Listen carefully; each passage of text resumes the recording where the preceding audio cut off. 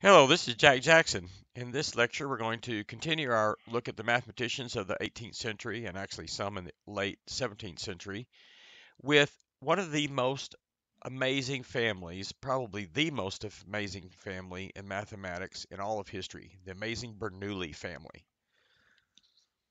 And this family produced so many advanced mathematicians and scientists that it is just incredible. So it's not unusual to have multiple mathematicians in a family, and many great mathematicians had fathers who were mathematicians. For example, Etienne and his son Blaise Pascal.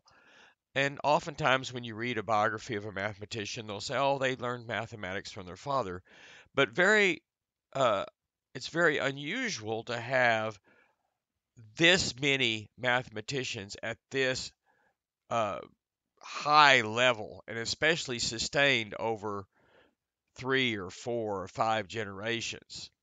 And so, in that sense, the Bernoulli family was extremely exceptional.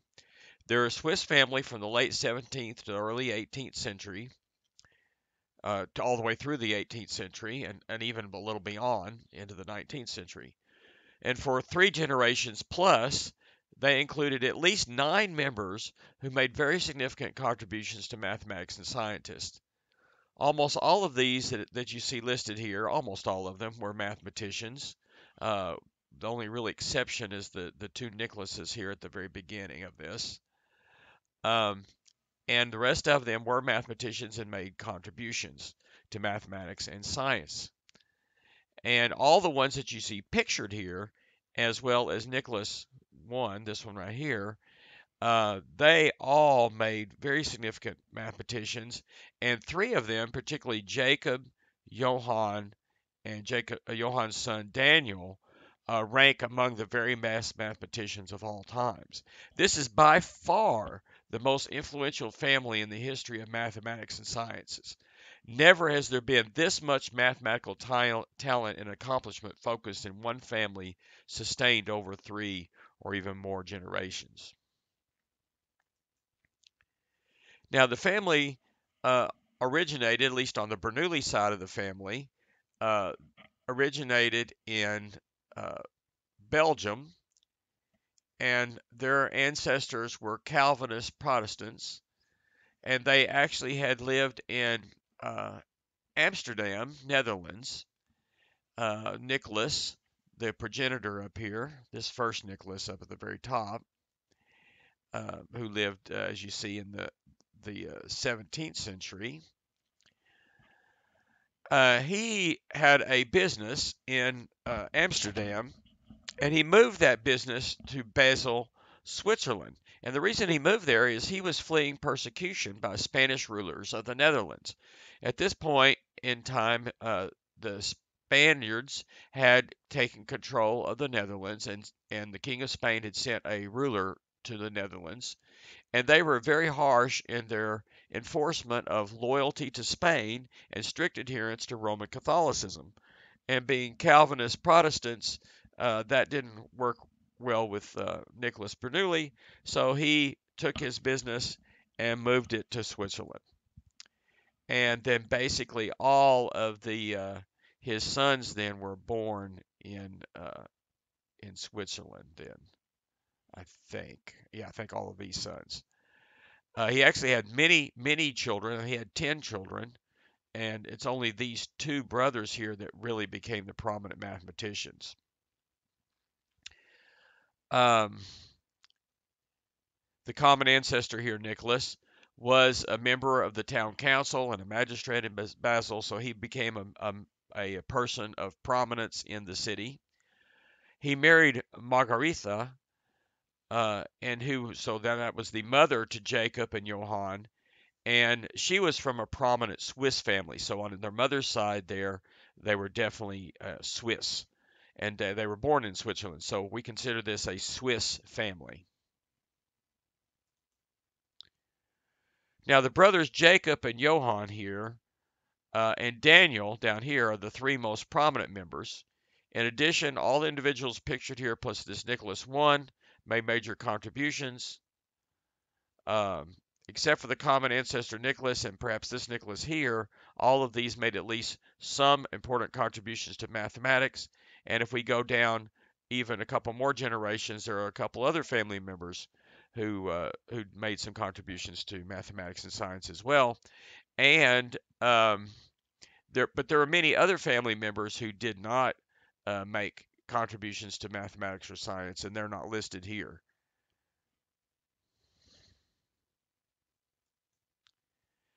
Now, the first to get involved in mathematics was the brother Jacob, the older brother Jacob there, and the younger brother Johann after that.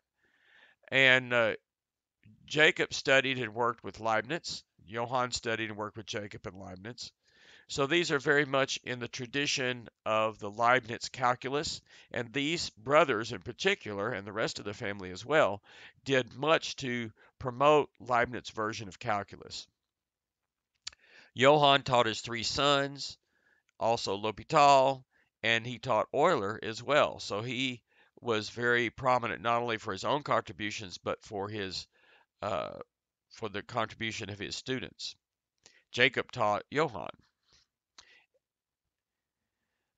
Collectively, this family was involved in every area of mathematics and the physical sciences from the late 17th and all the way through the entire 18th centuries.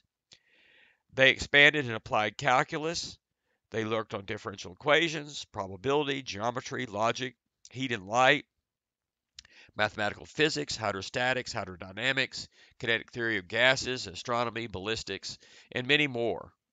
And many concepts are named after one of them. So let's start with the oldest, Jacob.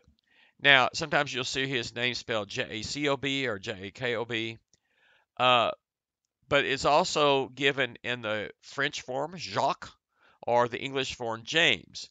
So, being Swiss, they were multilingual, and I'm not sure which of these names he would have gone by at home. I'm going to use the name Jacob, but you will also see him referred to as Jacques or James. Of course, James being an English version, Jacques being French, Jacob being a German version of that name. He was born in 1654 and died in 1705. He was born and he died in Basel, Switzerland. Now, if you notice, this playlist is about mathematicians of the 18th century, and actually he was really a 17th century, late 17th century mathematician, but he's part of and really the start of this great Bernoulli family. So it made sense to put him with the Bernoullis here. And most of the Bernoullis did their work in the 18th century. He's the fifth child of the progenitor, common ancestor Nicholas. But he was forced to study theology, earning a master's degree in philosophy and a licentiate in theology. But he resented studying religion. He studied mathematics and astronomy on the side. So he was the first in his family to study mathematics seriously, and he did this against the wishes of his family. So he was really, swimming upstream there against his family's wishes in studying mathematics and science. After he did this, some others also worked against their families' urgings to do other things, but having Jacob blaze the trail a bit helped. He studied with the followers of Descartes in France, with Hood and Netherlands, and with Boole and Hooke in England, so he traveled around a bit. From 1683, he taught in Basel. He had a chair of mathematics at the University of Basel. He taught his younger brother Johann, and together they carefully studied the calculus of Leibniz. He studied and worked with Leibniz and remained in touch with Leibniz. So he expanded and built on calculus. And for a while, Jacob and Johann worked closely together. But later they became rivals, and both of these guys, Jacob and Johann, were quick to offend and quick to take offense. Um, Once Jacob realized that his brother Johann was perhaps even a better mathematician than him, and they both rank among the very best of mathematicians, he became very jealous of his younger brother's possibly greater ability, And Johann was fierce, and they had this bitter rivalry. Johann was fiercely and uh, publicly critical of Jacob and of others. So once again, here's an example where we get some bitter rivalry. You can see a couple of different artist renderings uh, of Jacob Bernoulli there. So, as I've said before, Jacob Bernoulli was very instrumental in promoting calculus and its uses. He suggested the name integral. Newton talked about the quadrature of curves. Leibniz talked about calculus summatorius, and he convinced Leibniz to replace that term with the term integral. So we can thank the terminology of integral to Jacob Bernoulli. He pointed out that in an extremum, the derivative could be undefined instead of zero. He wrote a pamphlet on parallels of logic and algebra. He did some work on probability theory, including the law of large numbers. In geometry, he did a construction to divide any triangle into four equal areas using a pair of perpendicular lines. He did early work on the infinite series. He had the Bernoulli inequality, which you can see written here. 1 plus x to the n power is greater than 1 plus n times x. For basically from zero. Um,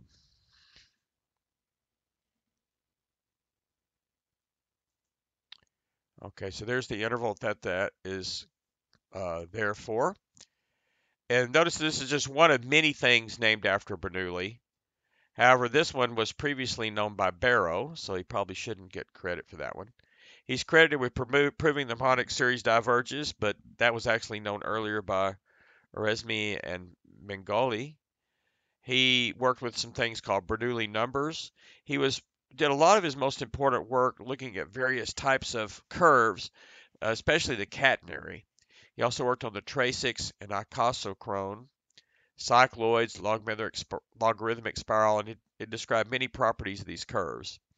And another one was the limit scale of Bernoulli, r squared equals a cosine of 2 theta. Notice that that's in polar coordinates. He was an early user of polar coordinates. He worked with differential equations. One of the things that he's famous for is the Bernoulli equation, and there, y prime plus p of x times y equals q of x times y double prime, and it was solved with his brother Johann and Leibniz. And he did work on the calculus of variations.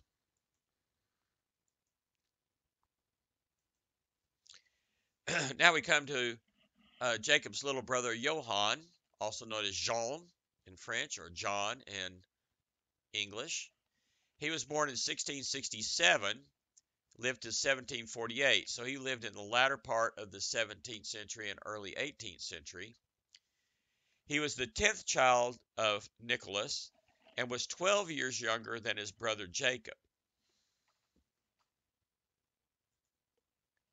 So, being quite a bit younger than his brother was pretty well established as a mathematician uh, by the time Nicholas got old enough to really start studying mathematics. Uh, uh, by the time Johann got old enough to study mathematics, uh, his father Nicholas wanted him to go into business, and he was influenced by his brother Jacob to go into mathematics and science. He studied medicine at Basel University, but spent most of his time studying Leibniz's papers on calculus with his brother Jacob. He collaborated with Jacob, who was his dissertation advisor, and within 2 years was Jacob's equal, and eventually became even probably better than Jacob. He published on fermentation in 1690, and then after that he taught differential equations or differential calculus in Geneva. He met mathematicians in Paris led by Malebranche, and there he met L'Hopital, and he made an arrangement with L'Hopital to teach him and share his discoveries, and we'll talk more about that in just a bit. He solved the catenary problem that his brother posed, and he worked with Jacob on caustic curves. Of course, as we mentioned in the last slide, he and Jacob had a falling out and became pretty bitter rivals after this. And unfortunately, we don't know if the competition drove them each to become even better, or if they would have gone even further had they gotten along. But they were pretty, um, I would say, fragile egos because they were quick to give offense and quick uh, to take offense, both of them. Um, Johann worked on infinite series. He developed integration by parts. He took new results for trigonometric and hyperbolic functions and applied calculus to them. He took a chair at Groningen in Holland, and he was there for 10 years. So he was in Holland or the Netherlands for about 10 years. He married Dorothea Faulkner, and he became the father or grandfather of most of the rest of the prominent Bernoullis and the teacher of many of them. Again, I've said he had a bitter rivalry with his brother Jacob. He founded the calculus of variations. In 1705, he returned to Basel and eventually ended up taking the chair of mathematics position held by his brother Jacob, who died in 1705. He was offered but turned down several other university positions, preferring to stay there in Basel. Johann became very involved with the Newton-Leibniz controversy, and he was someone described him as Leibniz attack dog because he was the one who really went after the letters uh, uh, accusing Newton of plagiarizing Leibniz's work and got involved in the controversy there. He did work in mechanics, kinetic energy. Ironically, he ended up competing not only with his brother but also his own son Daniel. But he taught many important mathematicians. He taught L'Hopital, his nephew Nicholas I, his three sons, Nicholas II, Daniel I, and Johann II, and really his best student and one of the top mathematicians of all time, Leonhard Euler. He did as much as anyone in advancing the techniques and applications of calculus. On his headstone is uh, put the phrase Archimedes of his age. Now, I mentioned L'Hopital, Guillaume Francois Antoine Marquis de L'Hopital. He was born in 1661 and died in 1704 in France, and he was a top mathematician in France at the time. And being a marquis from a wealthy family, he had a title. He was part of the nobility. He was wealthy. As many nobles, he started out with a military career but retired early and devoted his time to mathematics and science. And when Bernoulli visited France, he met L'Hopital. Oh, by the way, I've spelled the word, his name, L apostrophe Hospital. That's the way he would have spelled it. But today, most people in his family will drop the S. There may be a little accent over the O. The S is silent either way you say it. It's L'Hopital. And the thing that he is most important for is writing the first calculus textbook. Up to that point, all of calculus that had been published was in the form of research journals, monographs, and so forth. Not really, it was designed for other mathematicians to share these new techniques, was not designed to teach a broader audience. And so L'Hopital wrote the first calculus textbook. It was in use for many years, and it was also the sort of served as a blueprint for later books as well. But it's really interesting something about this. Now, L'Hopital was a good mathematician himself, but probably his most best thing he did was observe that Johann Bernoulli was a great mathematician. And he hired Bernoulli to teach him calculus and to share his results. For example, L'Hopital is probably most famous today for L'Hopital's rule. It appeared first in his textbook, but long after the deaths of L'Hopital and Johann Bernoulli, it has been discovered that this rule is actually due to Johann Bernoulli, as is most of L'Hopital's textbook. Now, they had an interesting arrangement because L'Hopital agreed to pay first of all, he hired him to teach him some private lessons, and then later on, he hired, put him on retainer.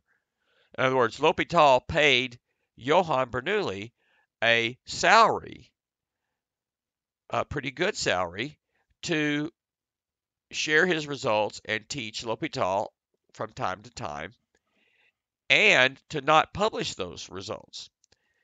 So L'Hopital was basically buying Bernoulli's work. Bernoulli was okay with that because the money was pretty good, apparently. And Johann apparently agreed to not claim the work as his own during L'Hopital's lifetime. After L'Hopital died, Johann Bernoulli then claimed that L'Hopital's textbook was mostly his own work.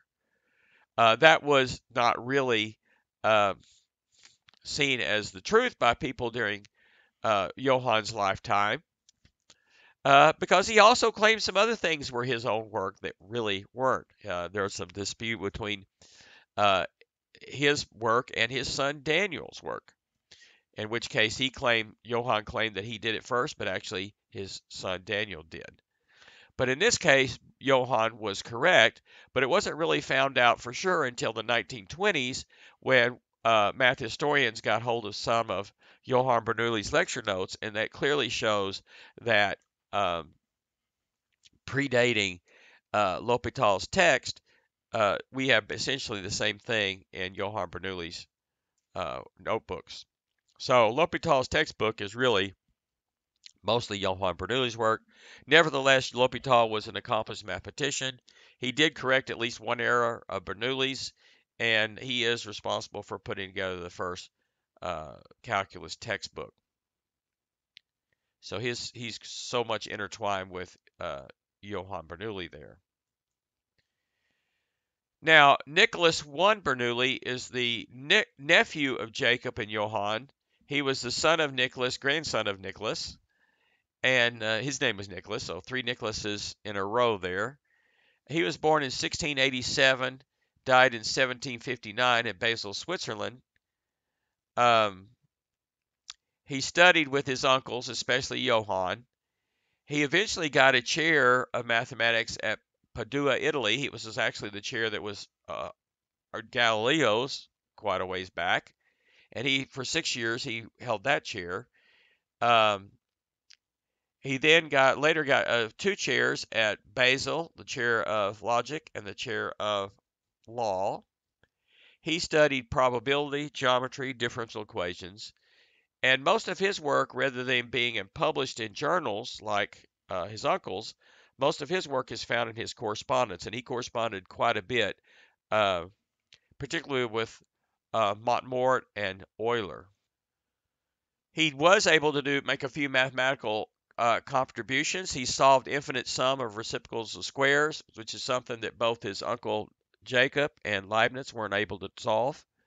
He edited Jacob Bernoulli's complete works and supplemented with results from Jacob's diary. So he put together the definitive edition of all of Jacob's uh, contributions, and he's important for that as well.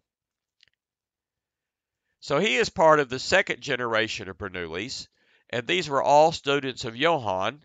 So Nicholas was Johann's nephew, but then we have three sons of Johann, Nicholas II, Daniel, and Johann II. Nicholas II, as you see pictured in the top picture here, was the favorite son of Johann. He was born in 1695 and died in 1726. He entered the University of Basel at 13. He studied mathematics and law, which is a pretty typical trend for the Bernoullis. He assisted his father with his correspondence, and so because of that, he was right in the middle of the Newton-Leibniz dispute. Because he was doing this, he did a lot of research into making the case for Leibniz's version of calculus and pointing out things that he didn't think were as good in Newton's. And along that path, he discovered some interesting mathematics, particularly a problem of trajectories, some differential equations. He also did some work in probability. He took a chair of mathematics at St. Petersburg at the same time as his brother Daniel, but died within a year there. Daniel the middle of the three sons of Johann, was born in 1700 and lived to 1782. He was very prominent. I'm going to save talking about him to the next slide. Johann II is pictured here on the bottom picture here. He's the youngest of the three sons of Johann. He was born in 1710 and died in 1790. His main work was done in heat and light. He has a distinction of winning the prize of the Paris Academy 3 times, and he eventually took over his father's chair of mathematics at Basel University when Johann Sr. died. The most prominent of those three sons, though, of any of them in that second generation, was Daniel. And really, the two original brothers, Jacob and Johann, along with Daniel, are definitely the powerhouses of the family, powerhouses of a powerhouse family. He was born in 1700, died in 1782. He was born in the Netherlands when his father was working there, but he died in Basel, Switzerland. And Johann tried to get Daniel to go into business. It's kind of ironic because Johann's father wanted him to go into business, and he resisted it greatly and eventually made his way into mathematics. Whereas Daniel, he wanted his son Daniel to go into business. Daniel resisted that just as fiercely as his father did, and he ended up going to mathematics. Um, he attended Basel University at the age of 13. He learned calculus from his older brother Nicholas and his father Johann. He completed a doctorate in medicine. He moved to Venice and practiced medicine there, worked on some mathematics. In 1725, he became the chair of mathematics at St. Petersburg at the same time as his brother Nicholas, too. So they both were given chairs of mathematics there. Unfortunately, his brother died within a year, and Daniel was very depressed. He didn't like the climate in St. Petersburg, and he was homesick for Switzerland. He just didn't like it. He was missed his brother who just died, and so he basically was writing to his father, talking about maybe finding a way out of there. Well, Johann then sent him made arrangements for Johann's greatest student, Euler, to go to St. Petersburg and collaborate with him. And during that time, when Daniel and Euler were collaborating, is when Daniel did his best work. However, in 1734, he returned to Basel. He was the co-winner of the grand prize for the Paris Academy with his father.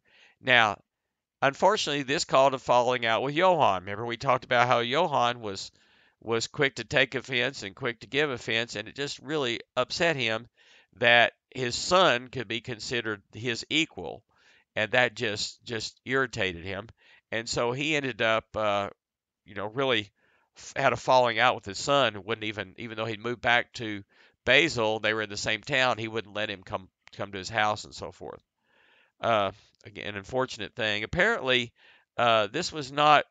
Daniel didn't do anything to bring this on, and apparently he maybe even did some things to try to reconcile with his father. You can see a couple of pictures of Daniel over there on the right, a couple of drawings, paintings there of him. He did some work early on about the game of Faro with probability, did some work with differential equations, but he's most known for his hydrodynamics, the flow of water, blood and blood pressure, fluid flow and pressure, density, velocities. And he worked with kinetic theory of gases and the Bernoulli principle, which talks about the dynamics of fluid dynamics of air, and how that's basically the principle that explains how birds and airplanes and so forth fly. So that's named after Daniel. He worked with vibrations and oscillations, and he was also important because he did accept Newtonian physics but applied Leibniz-style calculus to it. So now starting to bring some of the Newtonian ideas back into the family and into the rest of Europe outside of England. Now there was a third generation of Bernoullis. This next generations were the sons of Johann II and grandsons of Johann. The oldest of the three was Johann III, born in 1744 to 1807 when he died. He was a child prodigy, graduated with his master's at 14. He studied law and mathematics, as many of the other Bernoullis did. He did work in astronomy and probability theory. Daniel II was another mathematician, lived from 1751 to 1834, not quite as prominent as the rest. Jacob II lived from 1759 to 1789, um, and he studied law and mathematics, mathematical physics, elasticity, hydrostatics, ballistics. He moved to St. Petersburg, ended up marrying a granddaughter of Euler, but unfortunately he died uh, from drowning while swimming in the rivers there near St. Petersburg. And just briefly, I do want to mention the family continued on after this for at least a couple more generations, maybe not nearly as prominent mathematicians as those earlier, but the son of Daniel II was Christoph, and he lived from 1782 to 1863, and Jean Gustave from 1811 to 1863 was a son of Christoph. So we have the Bernoullis stretching from the late 17th century all the way through the mid 19th century. We have Bernoullis contributing to mathematics.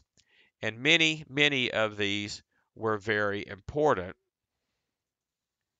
And once again, here is the family tree, and we see many of these with a couple more generations coming down from Daniel 2 here that I just mentioned. But of all of these, none of them really were as great as the original two brothers, Jacob and Johann, and the one from the next generation there, Daniel. But collectively, again, this is the most amazing scientific mathematical family in the history of the world. Just amazing. Those three, Jacob, Johann, and Daniel, rate right up there with the best mathematicians of all times, and many of these others that I've mentioned also rate up there very, very highly as well. So the amazing Bernoulli family, they made great contributions to mathematics and science, and really propelled calculus in particular forward through the 18th century.